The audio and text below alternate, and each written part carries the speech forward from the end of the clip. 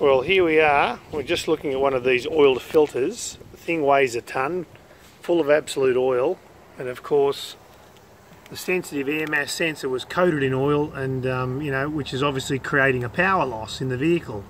All I can say is we just don't agree, and we do not believe, we've been doing this for too long, for the mainstream people to be using oiled filters and serviceable filters, because people over service them, they over oil them, they do whatever it is, and you end up with problems. I mean, just even sitting here, it's dripping oil everywhere.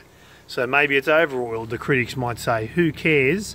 The fact of the matter is a human does something wrong and things play up, and underneath that air cleaner lid you've got your air mass sensor, and when that gets coated, performance in the engine drops. So all we can say is please stick with a good paper filter. You've seen the video only previously, probably in the last 2-3 weeks I think it might have been, with one that was completely dusted on the dirty side, and when we flipped it over it was a beautiful blue. I think it was a genuine Toyota one. So just remember guys, if you're going to use these things you've got to use them properly. Other than that, they're not for the people that are unskilled.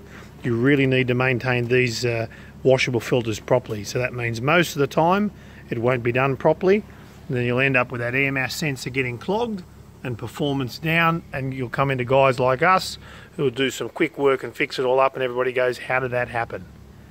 So for more information on filters and what you should be doing with your vehicle properly, always welcome to keep watching our YouTubes or our Facebook posts like this one. I'm Andrew from Berrima Diesel.